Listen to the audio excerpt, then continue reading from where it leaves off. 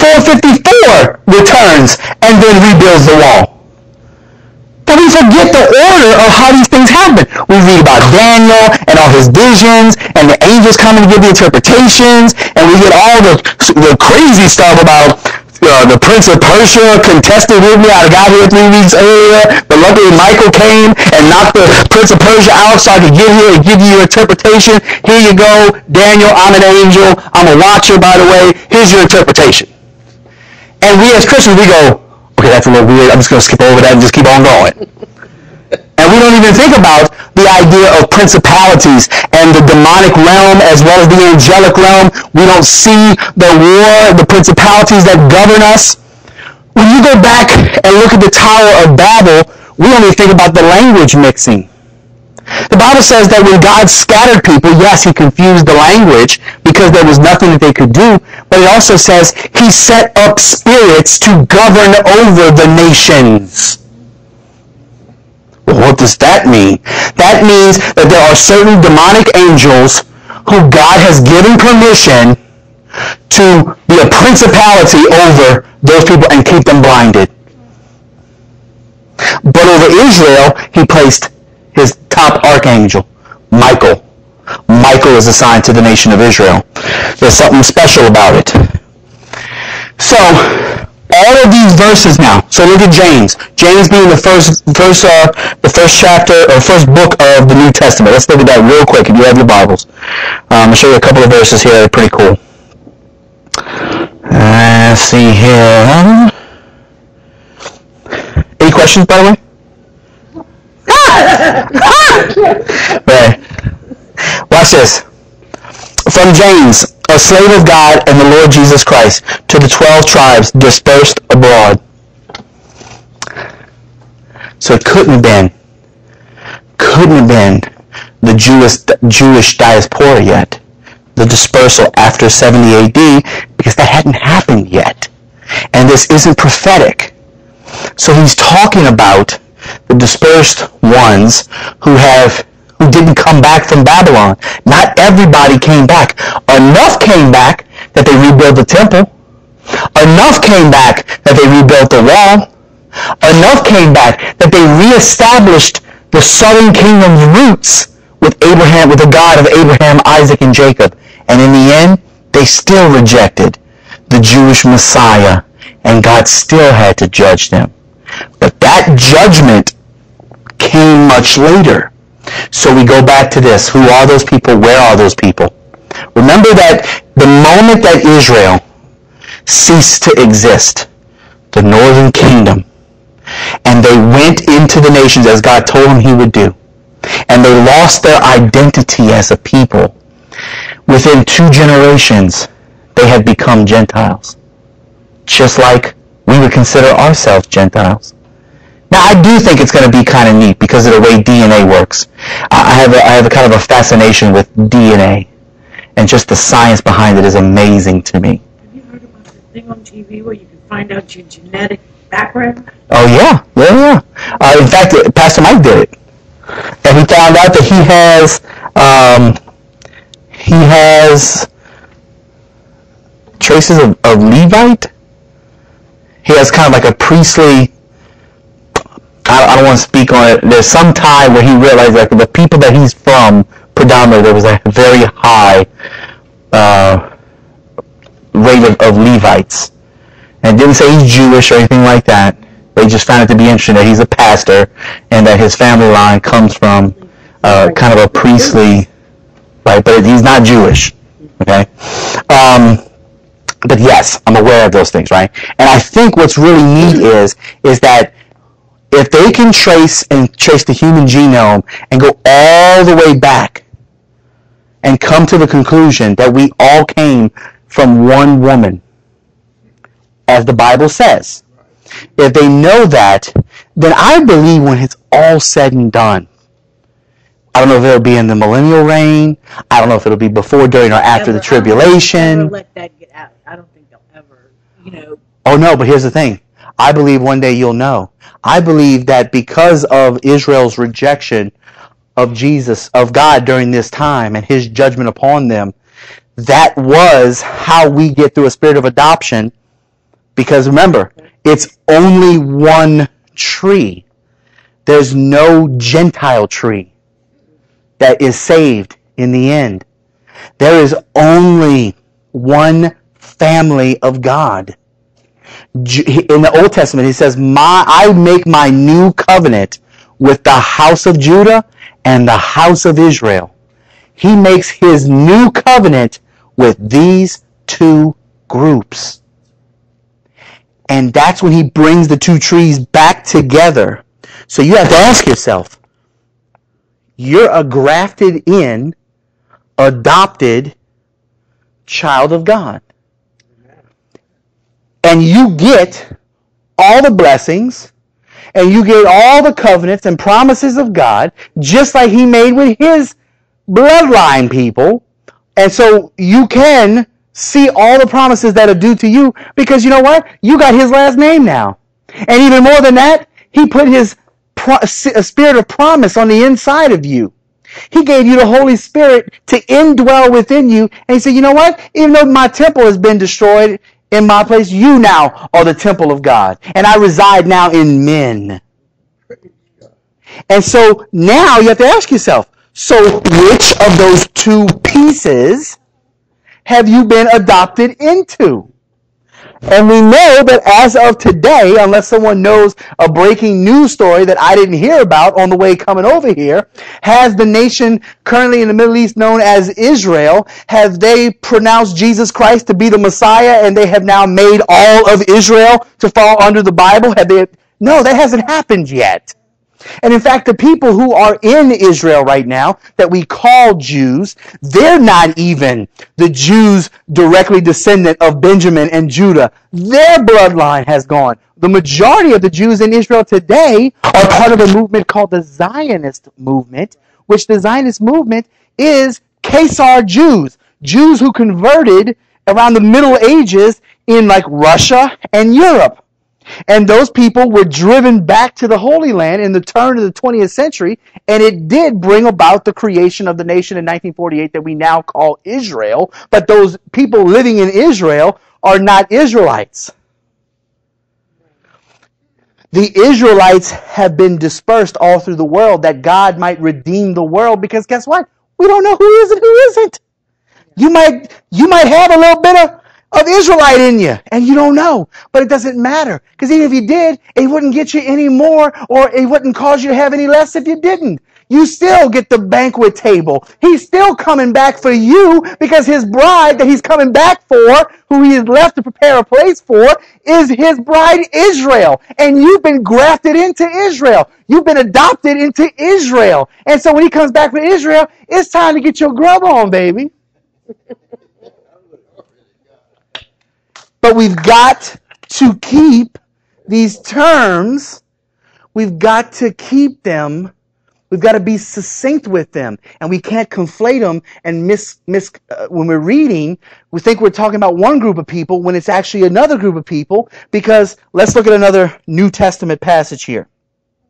Let's go to 1 Peter. 1 Peter chapter 1, verse 1. Look what he says. Now, if we look on now watch this. Let me get this first. So the first book written in the New Testament is James. And James writes it to the 12 tribes of Israel, spread out and scattered abroad. Okay? He doesn't write it. The first book of the New Testament written is not written to a bunch of pagans.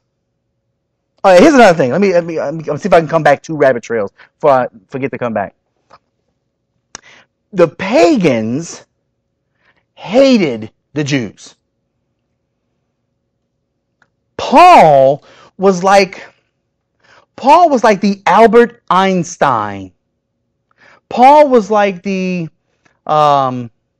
who's the guy crippled up?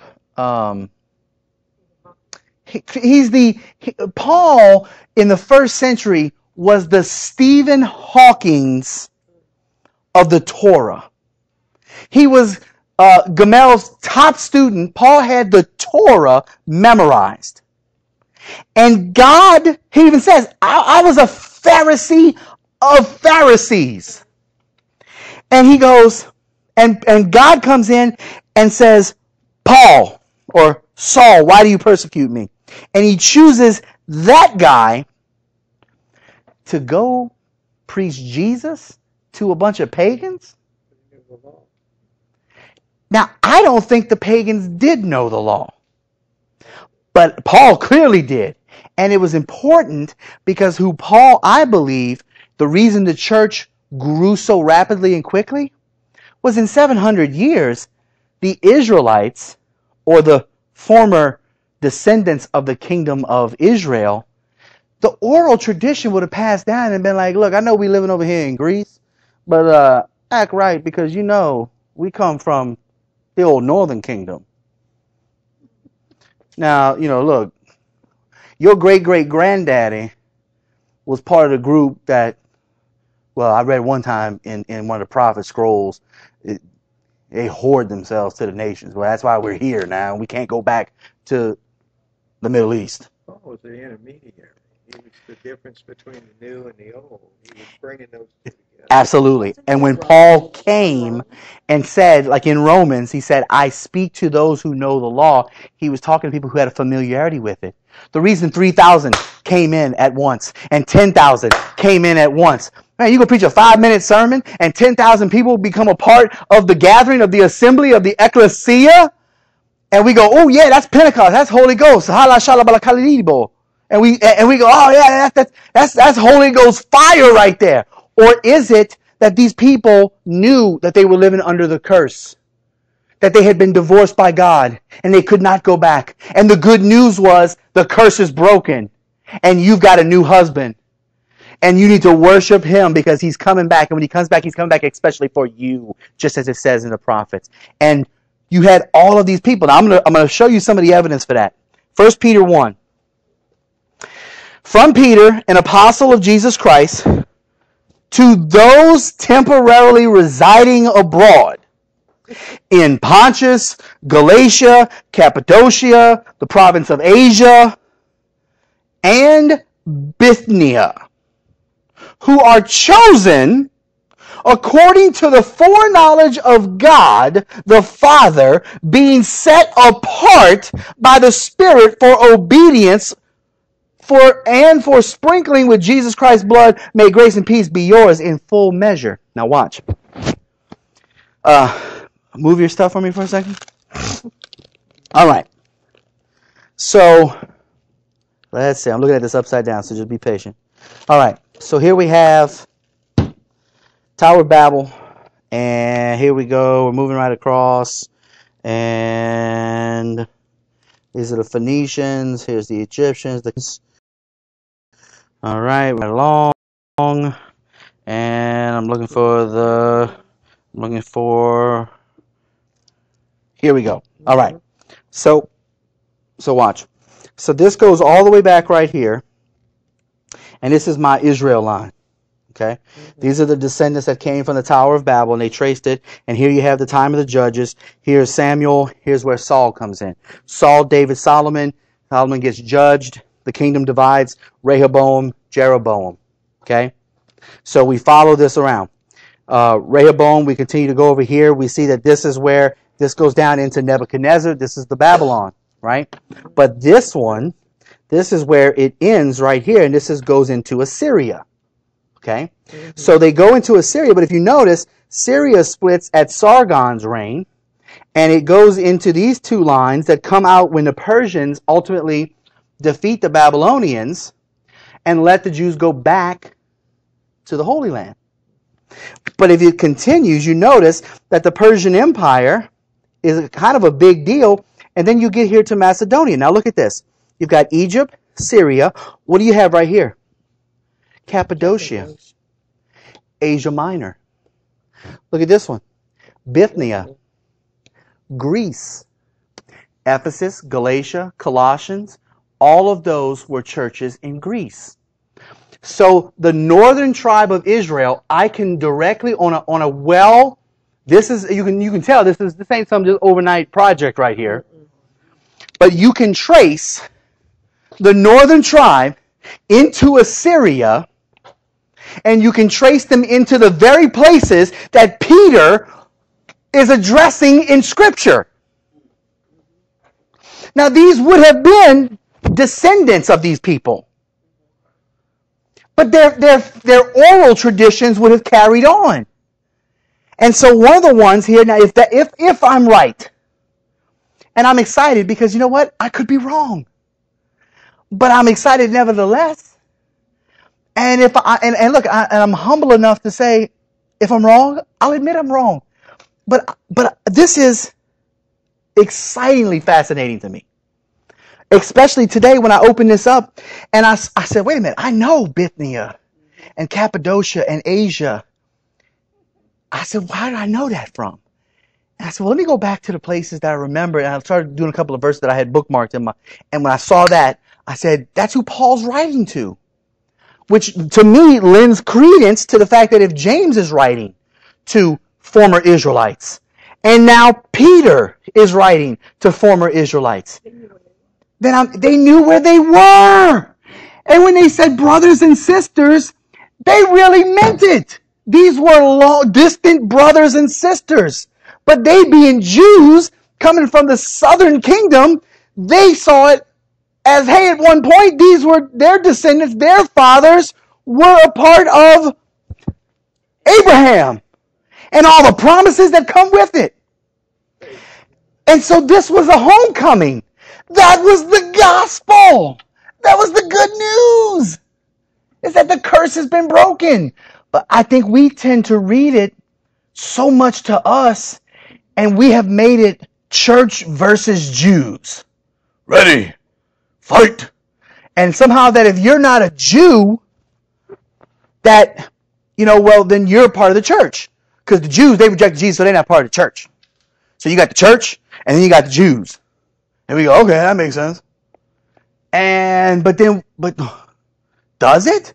Because that never really made sense to me. Because if God had a problem with the Jews, but Jesus is saying he came only, because I thought the house of Israel, surely Israel, Jews, that's what they are today. I'm thinking the same things. But they're not the same things. So remember, when we talk about Gentiles, we're simply talking about non-Jews. That could be anybody. That could be Chinese. That could be African. That can be North American. That can be South American, if they are not part of the rabbinic Jewish practices. Where would the Samaritans be? Samaritans were half-breeds. But I believe, and I haven't got there. Somebody asked me that same question today that I was talking to. And I had to do a little more research on it.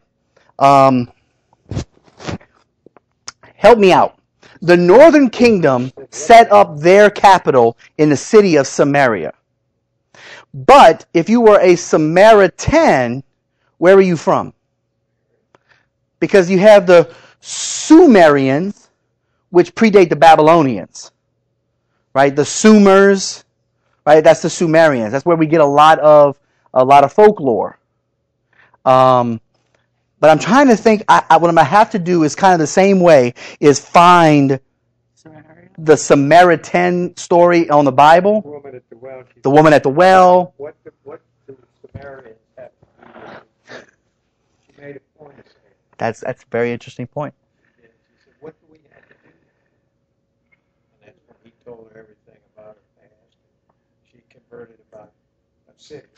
And what's interesting too, now that I'm sitting here thinking about that whole story, he focused on her and her relationships. He focused on her. In fact, she had multiple husbands. Yeah. But then he ends by saying, but the water I give you was living water. So I don't know. I mean, that is really, and see, this is what I expect. I expect now, kind of looking at this from this perspective. Explain the well is from Jacob. Yes, that's right. Which, of course, I mean, look, I really believe there's the potential there for us to take the New Testament into. I mean, I even think it's going to change some of the prophecies that have never really made sense. I haven't got that far yet. My precious mother-in-law, who loves and is well studied on Revelation and end times prophecy, started asking me questions. I was like, listen, I'm not there yet. I said, let me get there, But I got excited to see. Now, here's the thing. Now go back and read Galatians, Philippians, Colossians, Ephesians, Go back and read them and think that every time he's talking about, because remember, the English translation that Paul used all the time is sin. But if you use the definition of sin according to the Bible, then you've got Paul saying over and over and over again, stop transgressing the law. And he's taught now, go and read it and don't think that he's talking to just a bunch of pagans. Now watch. Why would a sect of Jews that Paul calls the Judaizers or the super Jews come in and want to demand circumcision? And Paul has to say, don't worry about if they tell you you're not supposed to be keeping the feast days or the moon celebrations and all that stuff. Well, of course, the modern church says that he's telling them, you don't have to keep those things. You don't have to worry about those things anymore. But what if that's not what he was saying? What if under this circumstance he was telling them not to go into rabbinic Judaism, but that come into the way, which is the way God's going to redeem all of Israel, and follow the way, the truth, and the life. And by doing that, don't worry about physical circumcision. Doesn't matter anyway, because my one in the circumcision of the heart. Because these people would have been Gentiles, but they would have known as descendants of Torah keepers, they would have known that that was what Father Abraham did as an old man. Circumcised himself and the men that were with him. I mean, it's one thing for that to get done when you don't remember it at 6 days old. It's another thing to do it when you're 75. And you're well aware. You know what I'm talking about? So, of course, Paul's going to be saying, oh, come on. You guys are former Israelites. You guys are now redeemed. The curse is broken. You don't need to now go back to the law. That's been satisfied by the man Jesus Christ. And he's coming back for you, bride of Christ. Because that's what you hear over and over and over to the churches. Over and over and over. It's not that God's law is bad. Will it ever become good to murder? Will it ever become good to steal? The law as given is good. And it's absolute. And I do know this in Revelation, it says that when Christ returns, the ones that stay with him are the ones who keep the commandments and who have the testimony of Jesus Christ. Not one dot or tittle. He kept confirming it. He said, I come to fulfill the law. Absolutely. Now watch. He fulfilled the law in that he lived it perfect. We would have to fulfill the law because we broke it by paying the penalty to make the law whole again. So not only did he fulfill the law by keeping it perfect, but then he turned around and paid all of our debt to restore the wholeness of the law, to make it fulfilled once again. So he did it, lived it, and fulfilled it in his personal life so he could be the perfect sacrifice. And then he died in place of everybody else's punishment and paid the price that we should have had to have paid. But he did it collectively one time for all forever. It's done. It's finished. When he said it was finished, he really meant it's finished. The law, the curse of the law is broken. Everything that you could not enter into because you either didn't know God or you had been rejected by God, it is broken now through Jesus Christ. And it's through the context that we're sitting here talking about today.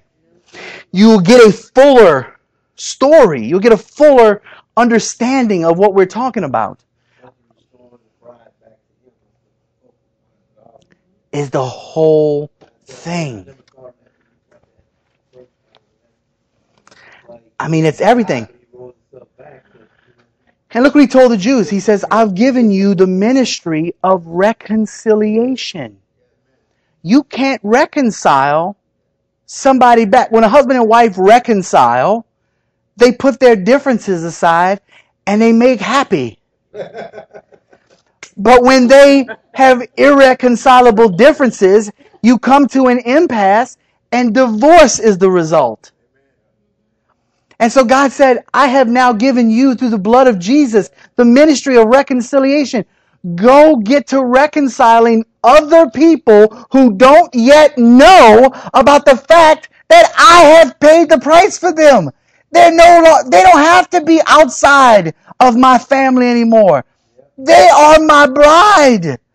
Jesus was the lamb slain from the beginning. This has always been his plan. Eve was in Israel. Eve was inside. When God made Adam, Eve was in Adam. It doesn't say that he reached down and grabbed some new dirt and made Eve. It says he reached into Adam. That's a picture of Israel. The one kingdom united. But Eve came out of the one kingdom to become two. But in the relationship of marriage, Genesis chapter 2 says that a man and a woman shall leave their father and their mother, and the two shall become one flesh. That's a picture that I've always thought that Genesis 3:15 was the first messianic prophecy. That right there. Why do you think marriage today in our world is under attack? You think it's just because some homos want to get married? It ain't got nothing to do. You want to know what this bathroom thing is about? Because he says he created them male and female. Amen. He didn't create them cisgendered and transmasculine and all these other. He created them male and female, and he brought them together in an institution called marriage. And what God has brought together, let no man separate. So you can't redefine marriage. Marriage is what it is. So we don't have to get our panties in a bunch, but you know what we need to do? We need to understand that in our relationships, that's the physical manifestation of God's eternal plan of being with us forever. And if that be the case, I look at my wife differently. I pray she looks at me differently. I pray our children learn when they see us, they see the eternal plan of God to redeem mankind and to redeem them specifically into his family. Let's pray, guys. Oh, Heavenly Father, we love you so much. We thank you, Lord, for your word. We thank you, Lord, that we have the freedom, the liberty to study and to seek your truth. Lord, we know that your word says that in the end, you will send strong delusion. You will send that delusion, Lord, so that people will believe the lie. Father God, you say that the people who want to believe that lie, you'll help them believe the lie. But for those who seek and respect and honor your truth and the knowledge of your truth, Father God, I pray that you always remember us, your children, as those who just want your truth. We want to stand for your truth. We want to more than just know who you are, Father. We want a boldness to tell others about what you've done for all of mankind. We want people to know that their sin is done, that there is no more curse, that your law is no longer an issue to keep them separated from you. You are coming back for your bride, and they can be a part of that number. Father God, I just pray that as we dig deeper into your word and we look at this and we seek to understand and know that, Lord, this is not just for knowledge's sake. Lord, we don't want knowledge that puffs us up. Lord, we want knowledge that leads to understanding. We want understanding, Lord, to become wisdom so that we can know a spoken word in the right time that can set the captives free. We want people, Father God, we want to know and hear your Holy Spirit prompt us to say what you would have us to say, to redeem your children. We desire to be used to reconcile your bride back to you, wherever she is in this world. And we thank you, Lord, that you have, by a spirit of adoption, given us your Holy Spirit, a promissory note that one day that we too will be like the angels, sons of God. You've already given us the right to call ourselves sons of God. And we thank you to be a part of your family. We thank you that you've grafted us into that one tree. We thank you that we've become that one new man. And Father, we pray that these mysteries, that Father, you would continue to reveal your truth to us. In Jesus' name we pray. We thank you. Amen. was good, Jack. Whew. Fired. Now I didn't get to put everything. I didn't get to put everything into a presentation, but yes, I believe that there's a offering. But I've got a couple hundred scripture that for you to kind of see how all this plays out. But I would strongly encourage you to get one of those on the Bible app, the YouVersion Bible app, and get into a. Listen, by the way, just for the church here in Slidell, I put Pastor Mike's notes on the Bible app every Sunday. So the following Sunday, when Pastor Tom preaches the message that Pastor preached from the week before, you can save Pastor's notes in your phone and have Pastor's notes from the Sunday service at White Dove and Harvey when Pastor Tom preaches right there. I put those on there every week for you guys. So if you have devices, it's YouVersion. It's the little brown Bible. You just have to have an account, so sign in on your computer or on here, which means you just got to have an email address. YouVersion. Like just the letter U? YOU. And you click on event, and when you click event, you hit live, and in this area, because I've put in the zip code of the church, in this area, that those notes will pop up and they'll be there for a week. If you have an Android phone, you just hit the button save as note, and it saves the entire notes onto the cloud, and you can pull them up at random. If you have an iPhone, you have to hit share and then email them to yourself, but then you have them in an email form. It's not as convenient, but they haven't upgraded it enough for the iPhone users. So it's phenomenal, and everywhere you have that on any of your devices, tablets, computers, wherever, you have it with you wherever you go. To the test? I did, yeah. I did. I sent it, yes. Everybody who was on that list, I sent it to. I will, let me see real quick. I'll tell you when I sent it. Thank you. Thank you. Appreciate it. Hope to see you next week. Let's see. Sent. And let's see. That would have been, the 18th was last week, so it's 11th, 12th, 13th.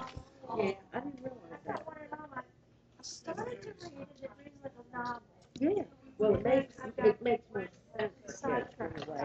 Because if you read, you just need the method. I was checking my email and I never they repeat themselves because they sort of same thing.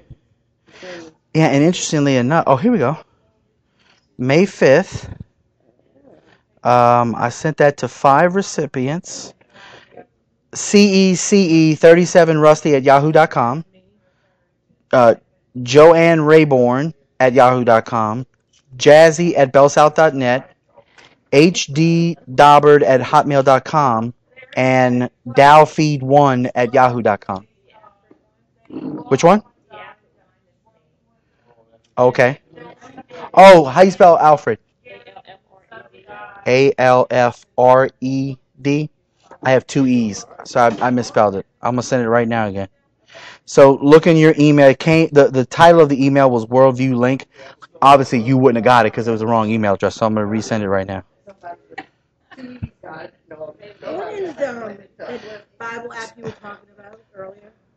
It's the Word. Oh, the Word. The Word. What is that? It's a software that you can download for free for study purpose. It is from the App Store.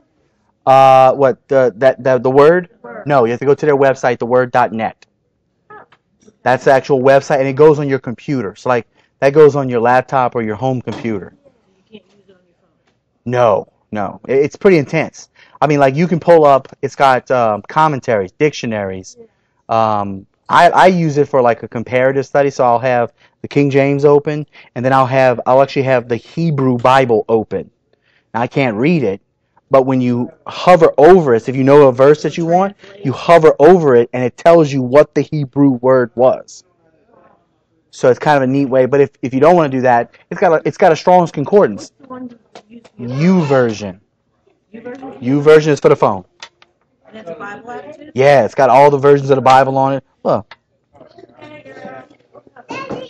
I was using Bible Gateway. Hey, Boogie. So that's and you have all your highlights, all your bookmarks, all your notes. It's actually a social network. So, like, if you're friends with people, they can see what you're studying, what you highlight, so they can be like, "Oh, I love that verse." You know, it's kind of neat to see. So you go to the Bible. So it's like it's all out, it's outside of your. Correct. You're not taking up any of your memory on your Because I mean, I phone. just got a message saying I had too much stuff. So look at all these versions. These are all versions of the Bible. Now here's the other cool thing about it. Watch this. English Standard Version. Okay. So The first letter of Peter. It'll read it to you? It'll read to you. So certain versions. Jesus Christ. So I get up in the morning, I go in the bathroom, I got a little speaker, just a little plug-in, and I'll go to my Bible plan, and I'll play it. I'm an auditory learner anyway, so if I can sit there and listen to something, I can pick up on it quick.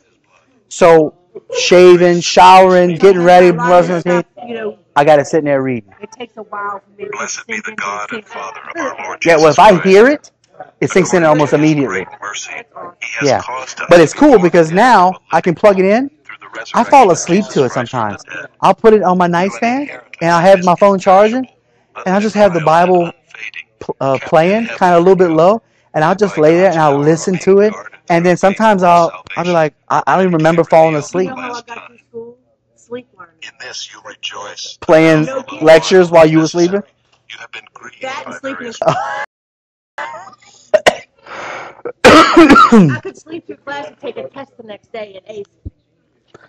I'm gonna add that R in place of that E. I didn't send it. The woman, if he came to the house, because it says he had to go through Samaria, and then she referred to Jacob as a father. So That's Jacob good. was Israel. So what we need to trace on here is where did Samaria come into? Where did it come into the southern kingdom? Can you go backwards from Jesus to find it? Yeah. So that would here's, be the easiest way to go backwards from Jesus. well, let's see. 200 BC. Here we go. 0. Right? So that's was the zero death of when he was Jesus. born or when he died? Born. He died in I thought the AD 33. stands for after death. No, it stands for Anno Domini. It's I was Latin. corrected about that a long time ago. Anno Domini, which is Latin, and it means in the year of our Lord. But people never really talk about the history of the first 33 years of the AD calendar. So everything after 33 AD would in fact be after death. Right. Because they say, well, this is before Christ. Now, in But schools I mean, the today, first 33 years they is don't the most use, important one. well, in schools, they don't use BC and they don't use AD anymore. What do they use? They use BCE, before Common Era, and CE Common Era. They had to take it away. They had to strip the religion out of it. You know, it's just kind of a natural. I would have never known that. So yeah, so here's so we would need to follow. I guess what I'm still unsure of is, so she was a Samaritan woman, correct? So where were they from? There's no Samarita, Samaria, huh? and Sumeria would have been a city. So I don't know when Samaria became a nation. That's what we got to find out. Okay. And then we find out how it was folded in. Yeah, because I guess the key point, since Jacob, they consider Jacob their father, it was some blended together at some point, there's some separation at Right. some point. Right. You don't mind? Yes, sir. Don't stop. Oh. No. Leave that. But I need to. The pack? Because I need to make an announcement while you're talking. If you don't mind. Thank you. No, I am. All right, dude.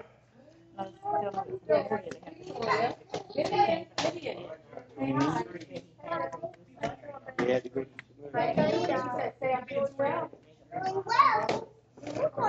the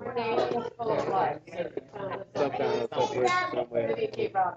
Because they had a problem because they had a conflict because the Jews had had nothing to do with the Samaritans. But something happened, huh, Trey? You think something happened because they didn't have nothing to do with it? Well, Something must have happened. listen, I've had 3 different people today bring that particular story You up. gotta study it. I know. You got if that's confirmation. You got to study it. And so I'm like, well, I'm not sure. That's a really good point.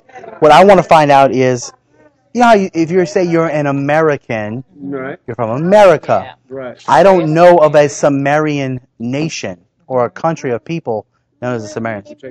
Yes.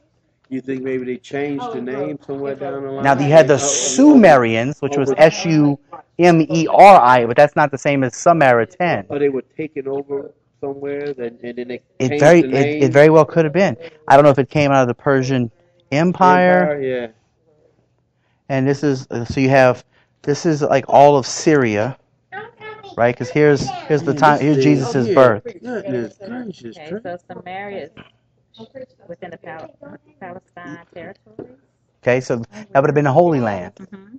So, are these people that came, are they part of the people who came back from the northern kingdom when Assyria? Let's see, it was the capital of the northern kingdom of Israel. That's right. It was a city. Yeah, so Like in Judah, With the Bible, but I like when I saw military Ecclesia, history. oh, That's my thing. And in school, I'm looking at these. What gotta watch this for? But now I like the Revolution. I like to know what this, that, the Civil War, right. Vietnam. I'm very fascinated with. It's something that I don't know why, but I'm so Vietnam. Now watch I know this. so much about Vietnam with the war. This is totally unrelated, but check this out. So here's the deluge, right? The flood, right? Mm-hmm.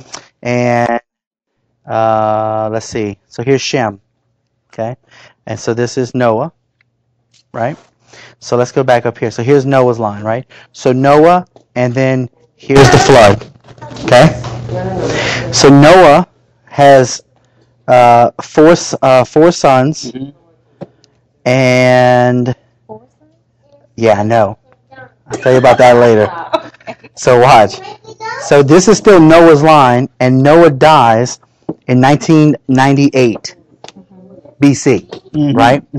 But now watch. This line is Abram.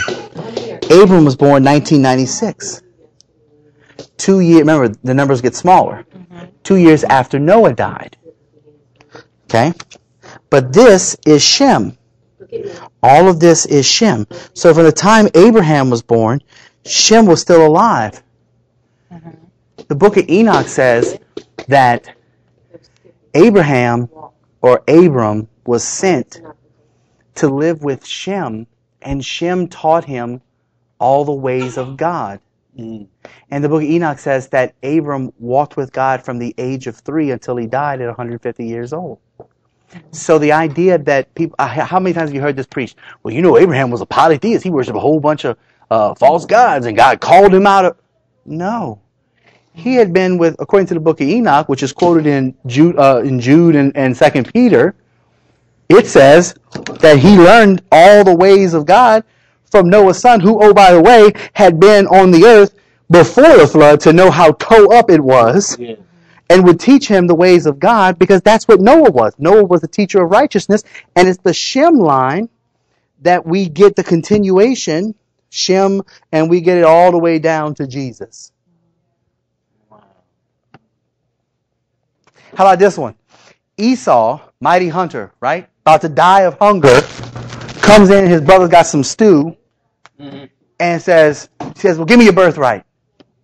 He says, well, what good's a birthright? I'm about to die anyway. And you think of hunger.